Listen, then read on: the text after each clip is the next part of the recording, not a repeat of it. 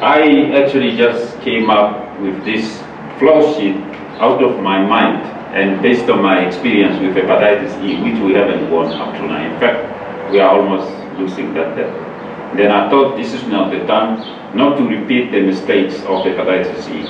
We must strengthen our structures, our human resources, other resources, but most importantly, we must strengthen our communication and collaboration and coordination. Those are the three messages: communication, coordination, and collaboration.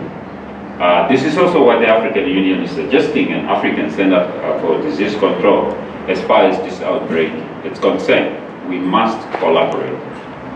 Now, if you look on this flow sheet, there are about 1, 2, 3, 4, 5, 6, 7, 8 columns.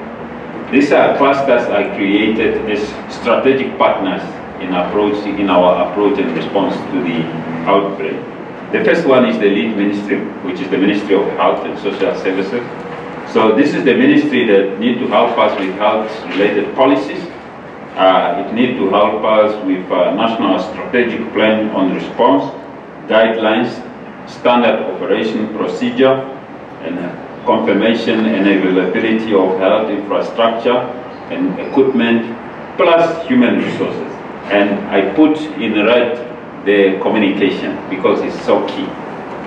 Under that, we are led into the 8 response pillars of the World Health Organization, which is the global response.